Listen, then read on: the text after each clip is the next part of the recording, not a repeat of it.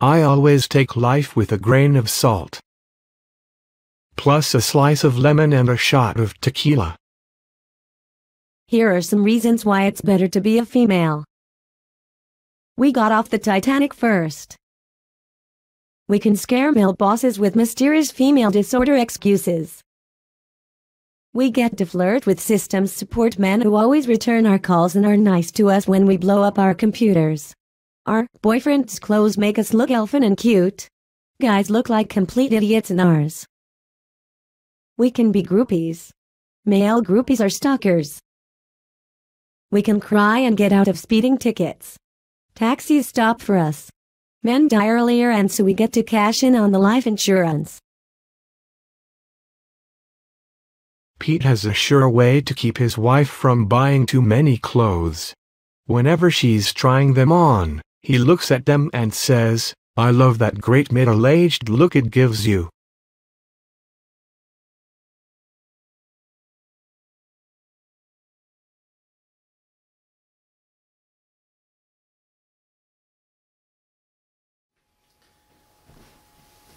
Well, another school day. Wonder what the parents of my students will have for excuses for their kids not being here today. Megan could not come to school today because she is bothered by very close veins.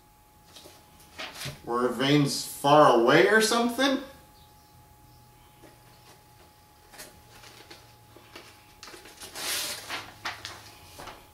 Please excuse Jimmy for being. It was his father's fault. I guess his father should have worn a condom then.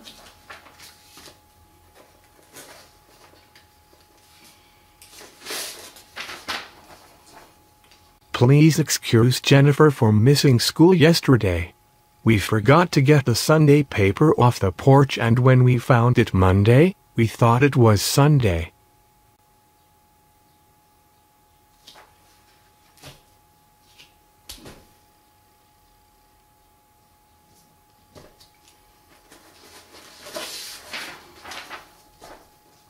Please excuse Jason for being absent yesterday. He had a cold and could not breathe well.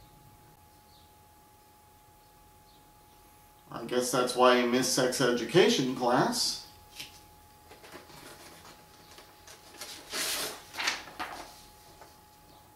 Irving was absent yesterday because he missed his bust.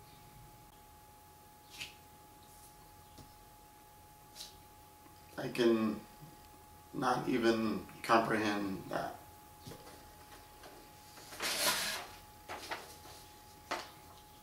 Sam won't be in school a week from Friday. We have to attend his funeral.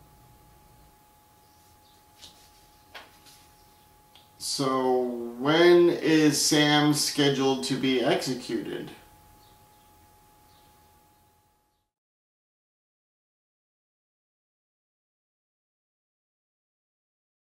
Do you know anything about the fax machine? A little.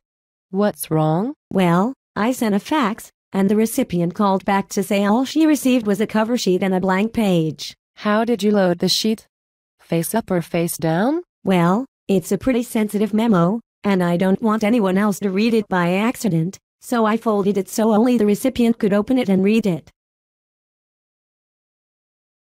When you are out buying food, duct tape, and toilet paper to prepare for the zombie apocalypse, don't forget fresh batteries for your flashlights.